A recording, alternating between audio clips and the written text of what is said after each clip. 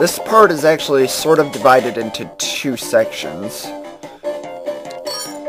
And you can see he's stuck, and even though he's a dinosaur, he cannot go forward for whatever reason. You'd think that running at full speed, he could just knock the obstacle in place ahead, but, you know, now that I think about it, he really couldn't knock it over in the third level, so I guess it makes sense to some extent. I don't know, it just bothers me that they can't move something so small. I mean, look, he's bigger than thing, and instead of walking, he's running at it. I don't know. Just some observations. Also, something I found funny is that the blocks in the first level, second level said B on it, and you can actually see they say Y. I thought it was pretty clever on their part. Okay. I am making so many mistakes right now, it's not even funny. Thankfully, this level has a lot of stars in it. Okay, so let's jump down. Hopefully don't get hit. Alright, now things start to get a little tricky. Get those two. Because now you have to knock this guy out. You have to knock out your friends. Potato Head just goes down, no problem. You knock him out, he's done. You don't have to worry about him anymore. Why can't I make that jump? Whatever. I tried. So now, let's see, can I get anything here? Yes.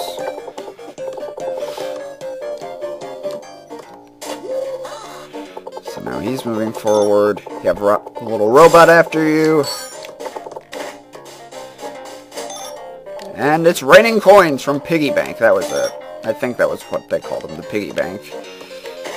So you have to take him out. Once you neutralize him, he won't drop coins.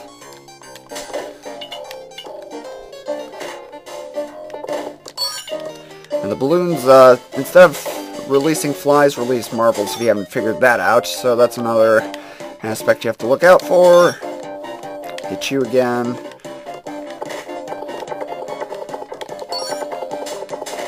Alright. So why can't I reach those? There we go.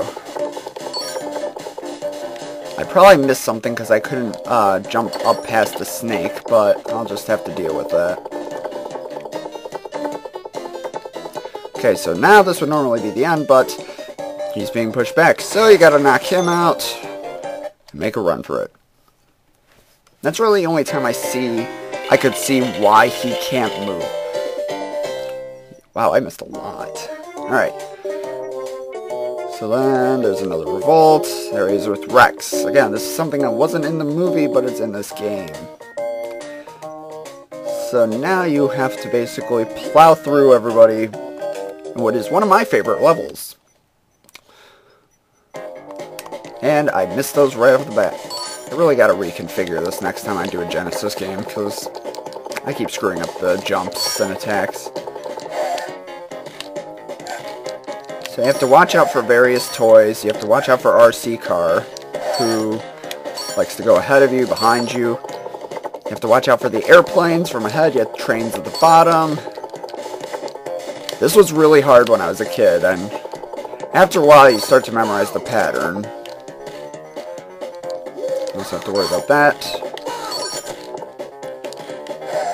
I have no idea how I made that. I just really like this level. It's really fun. It's fast-paced. It's a bit challenging, too, when you try it the first time. And watch. I'm going to get everything except those 2 stars that I missed in the beginning. Yep. Freaking controller. Oh, well. Wait, what? I missed another one. Oh. You might have also heard that little squeak. At 300, you get a continue, which is basically an extra life for me because I decided to go on Yahoo. Alright, so now we have another boss fight. Avatar Revenge. This This is another boss fight that took us a while.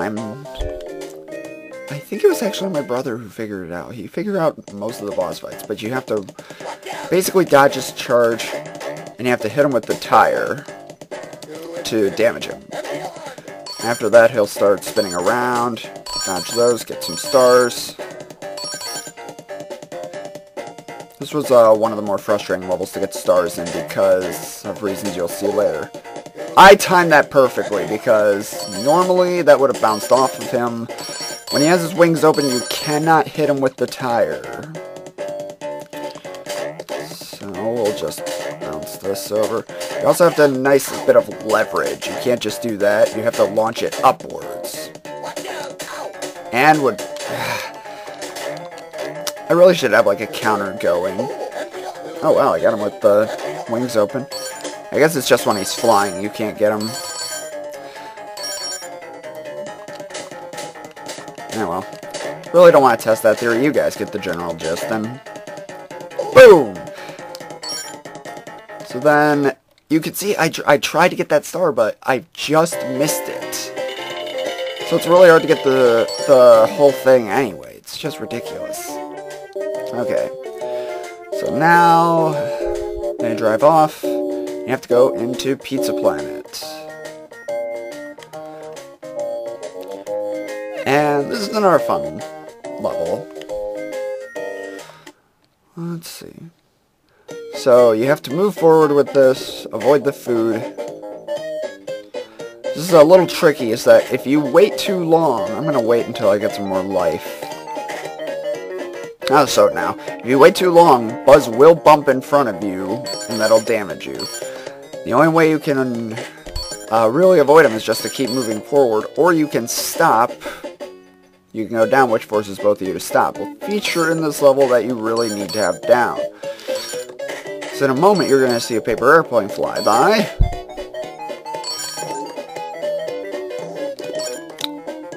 In a moment, you're going to see a paper airplane fly by. There we go. And then every time you see those, you have to duck down or else you're going to get hit by the kids that run by. So now, you have to maneuver through all this. But you also have to avoid the kids.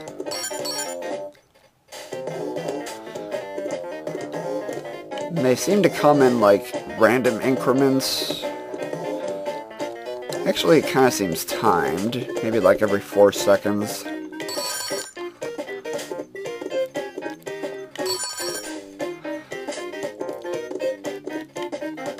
At this point, I was really getting excited about this game because I really... As I said, I played this game a lot as a kid, and it was mainly because this was the first video game that I ever beat, and it was one of those things I wanted to keep trying because I really wanted to beat it. I wanted to see the end of it. And I don't remember how long it took me, but it was just so much... I just really wanted to beat it. I really just wanted to see how it ended, I guess. That's why I know this thing like the back of my hand. Oh wow, we got another one. It's actually perfect timing because I believe I only have 2 life points, so that works out. So we'll just shoot these.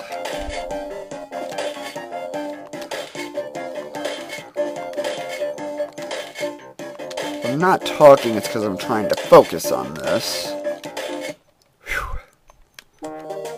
Alright.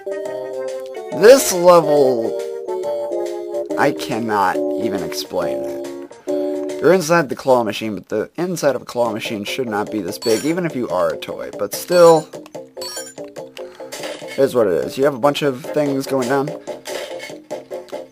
You know, I realize that I'm criticizing the game a lot for its unrealistic anatomy of different machine, or different levels.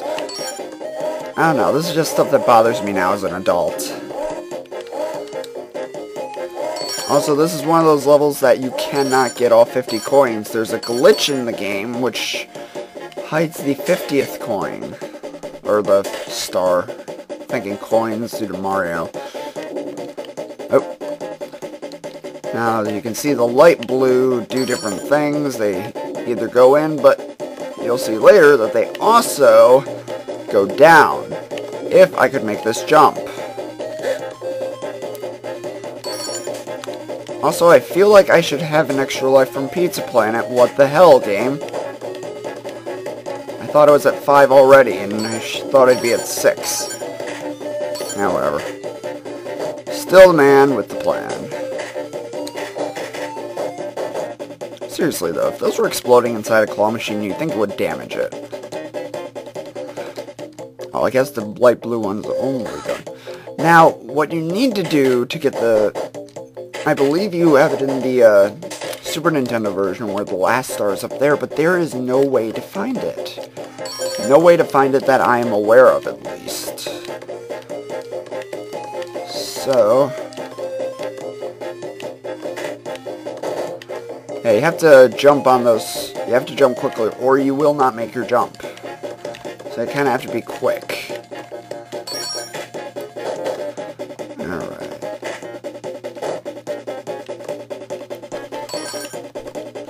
Yeah, but there's no way to get there, to my knowledge, so... yeah. At least I'll get a life point for that little mistake. Get some more stars towards my second continue. Alright.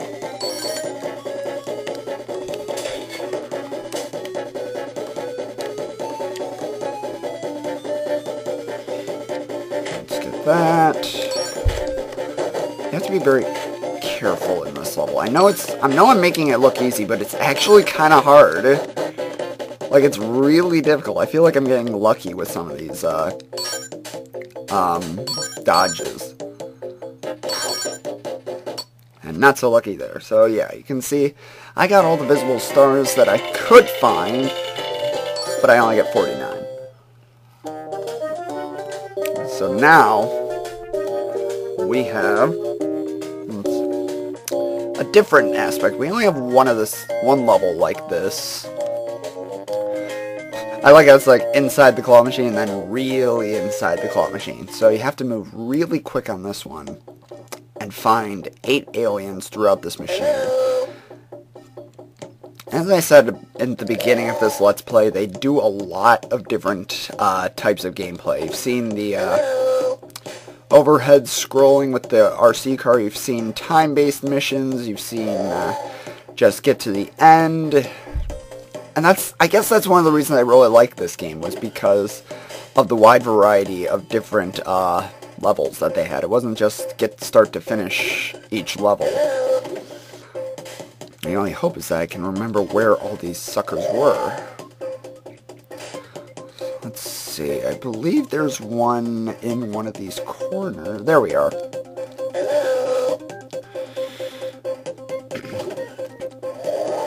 And again, this is one of those levels I really don't know how to get all the stars. Because you have to be like a lightning fast. You have to be like continuously moving in order to get it. So, let's see, there's 2 in here. I hated this level as a kid, you can imagine. It was really hard the first few times trying to navigate through this. Even though now I'm making it look easy, a lot of this is done by, I guess, memory. Like, it just seems to be instinctual to go to all these places. I don't know. I'm guessing it's just a deep memory. Except I do not know where this last one is. I don't know which one I missed. So, let's see. Not that. Not that. Let's do some backtracking. What? There we are. If I'm not mistaken, we have another claw right over here. Well, I guess I am mistaken. Man, I really... There we are. I was about to say, I really might be in trouble. Alright, so now the claw moves, it decides who will stay. And now we see Sid.